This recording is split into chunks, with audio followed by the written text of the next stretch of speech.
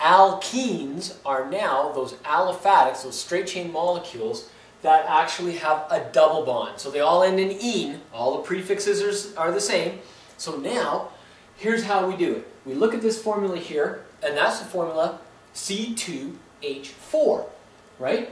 And it follows that general formula right there, CnH2n.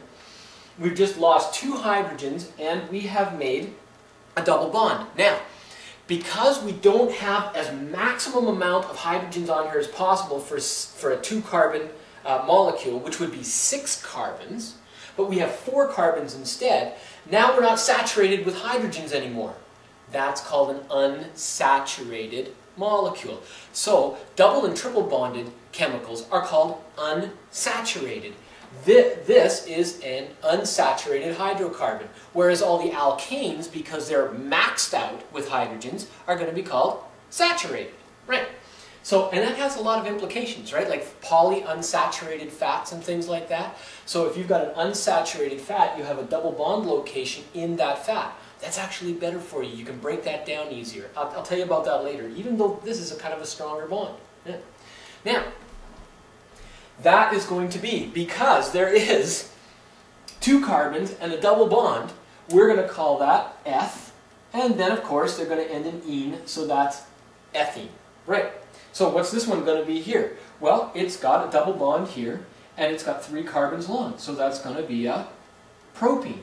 Sure, I mean that's simple. Okay, now what about this one? Yes, chem guy, I know, that's butene. Aye, it is, but do you realize that you could actually have the double bond here or here, which would be a double bond after the first carbon in the chain, but this is a double bond after the second carbon in the chain. It's in between the second and third carbon here, but we're going to call it after the second, lowest number possible.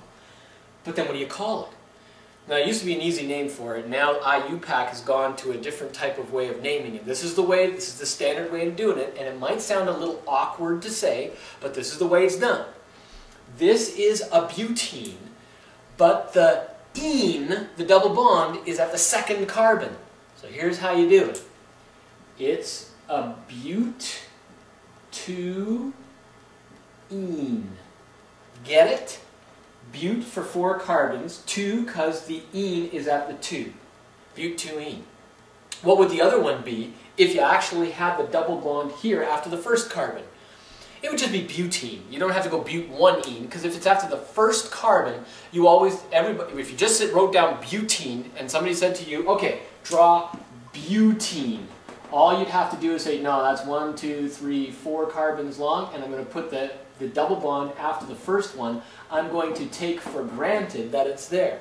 By the way, did you notice how I built that? And the temptation might be to put a hydrogen up there. Don't do that.